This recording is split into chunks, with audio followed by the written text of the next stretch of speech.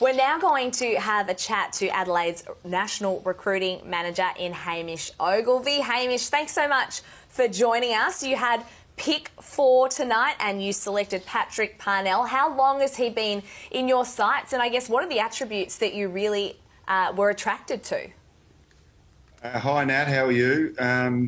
Well, we knew Paddy from when he was a 17-year-old playing at the Bushies, but he's a bit of a different player now than he was back then. He was very lightly framed as a 17-year-old. So we saw him in that year, obviously no footy last year, and he's just been so impressive this year. So our philosophy was really to take the most talented player at our pick.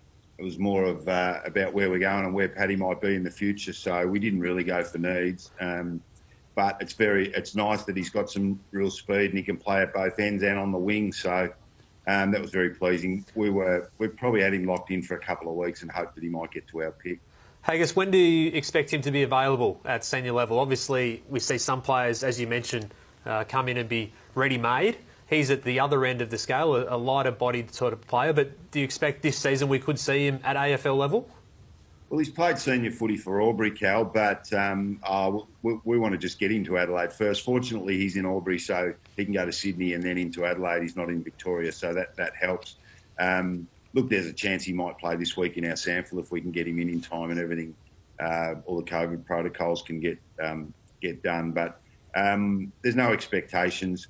For where we're at the moment, this is a pick for the long term. We're not. This is not for 12 minutes. Hopefully, it's for many years down the track. But we love his qualities. He's a great lad. He comes from a terrific family. So his kicking and his decision making was a real highlight for us. When you look at the numbers that he produced in the NAB League games and in the Young Guns this year, it was a really good fit for us.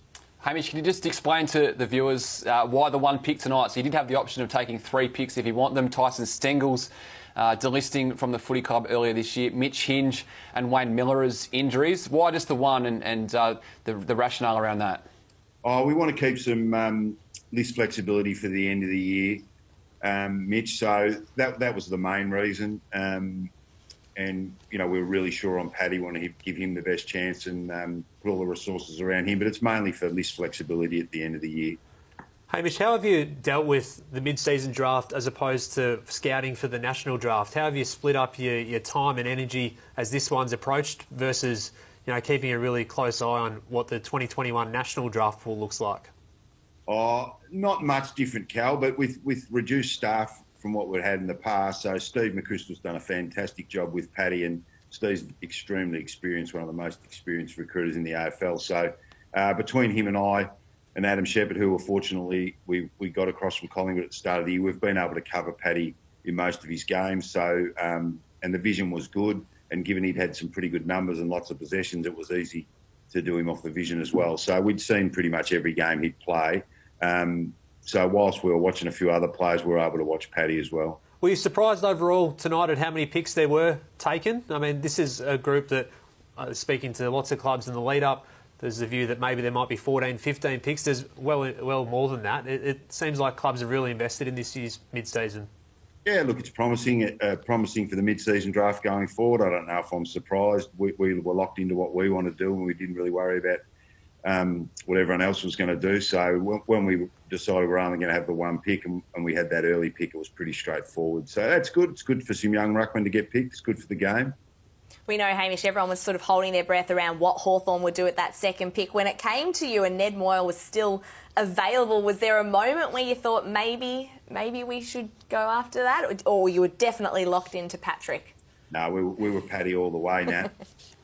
Hamish, what do you think about the trading of future picks for mid-season drafts in years to come? Do you think we'll get to the stage where we can trade? Got a few colleagues in the office here that'd be pretty happy if you could do that. Yeah, I think it's worth some discussion. I don't think clubs would have put a lot of time or thought or planning into that yet, but I think we could all get in a room and have a discussion about that, make it exciting for the viewers. All right, Hamish, thank you so much for taking time out to join us tonight, and congratulations on your pick 4. Thanks, guys.